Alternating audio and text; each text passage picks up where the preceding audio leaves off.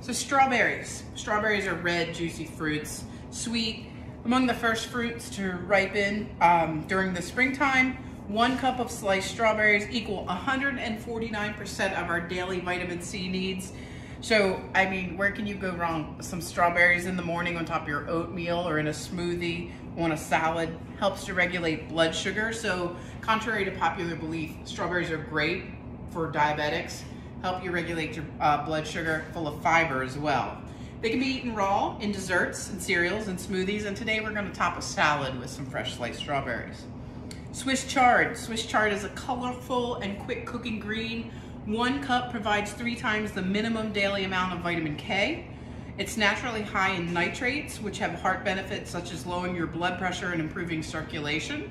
And it's delicious sauteed and added to hot pasta and in soups. And another one that I will share the recipe with, we're not going to make it, but you can make a vegetable spring roll and actually wrap it in Swiss chard leaf. So it's like a vegetarian version of like a healthy spring roll. And you can also put, take a leaf of Swiss chard, layer a hummus of your liking, whether it be plain or flavored, and then put some fresh veggies, roll it up and have it like a wrap for lunch. Great crunchy, just bright and just a nice texture and taste to that. So what are we planning to do for today and what's on the menu? So what's on the menu today? We're gonna make together a few simple things. We're gonna make an easy roasted asparagus.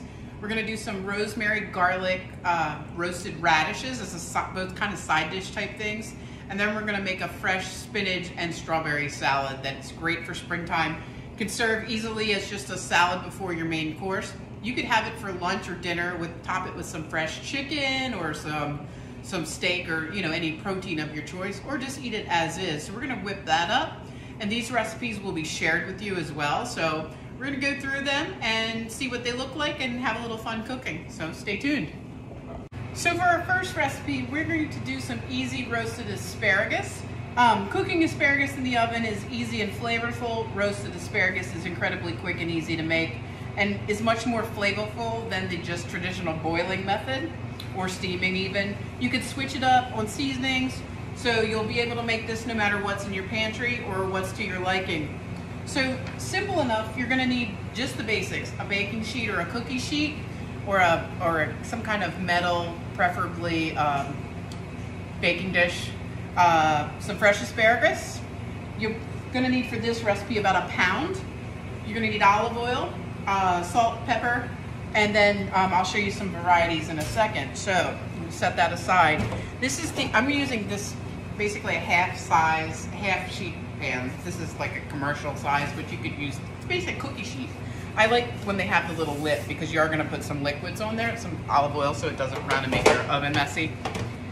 I've got 1 pound of fresh asparagus. I have a not too thick, not too thin. It's actually perfect. It's kind of the way I like it. And I literally just went and picked this up this morning at the grocery store.